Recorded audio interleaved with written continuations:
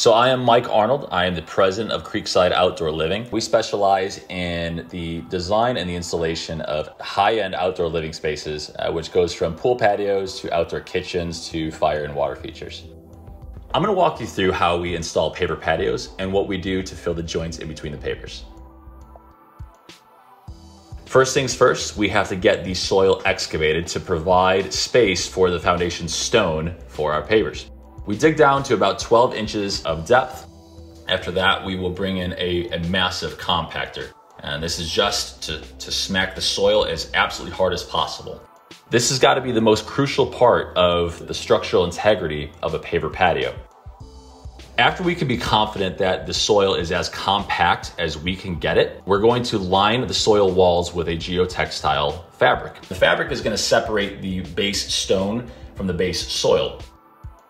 After our fabric is installed into the foundation hole, we're going to start installing our foundation stone. It's going to get dumped right in the hole.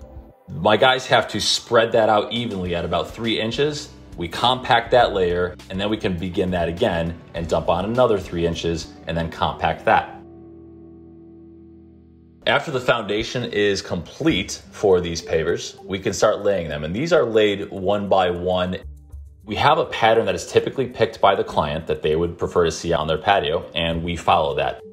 They arrive to us on the pallet with little notches built into the sides of the pavers. The purpose of this is, again, to predetermine not just the gaps, but when you're looking at a pattern of a paver patio, you look down the line of the gaps or the joints, and they're all completely straight. Our designs call for swoops and curves. So we're going to trace out these radiuses of the curves with a pencil and then cut the pavers with what is commonly referred to as either a cutoff saw or a demo saw. How we tackle the problem of the joints in between the pavers is a polymeric sand. And we use a sand, it's a jointing sand, instead of something like a mortar or a grout like you would see in the tile of your home bathroom.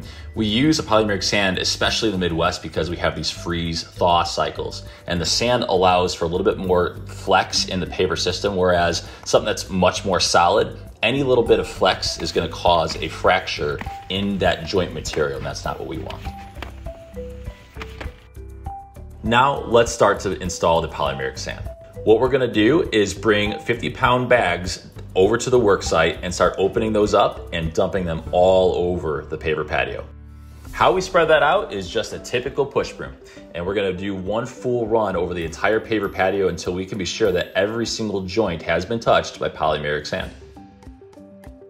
Sometimes we can't use brooms. Sometimes we're working in a little bit of tighter, more intimate areas, like up against a door frame. There, we're gonna wanna use our hands and delicately move the sand into the paver joints. After we have swept in our polymeric sand in between the joints of the entire paver patio, we actually need to get out a roller compactor machine to vibrate all the pavers.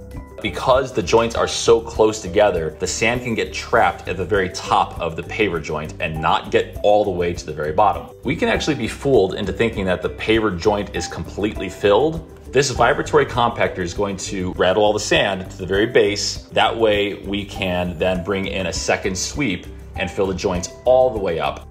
The second run of sanding is performed in the exact same manner as the first and is the final step of filling the paver joints. The very last and final step is to wet down the pavers with a hose, and once that moisture hits the sand, it bonds and hardens instantly, and that locks the entire project in.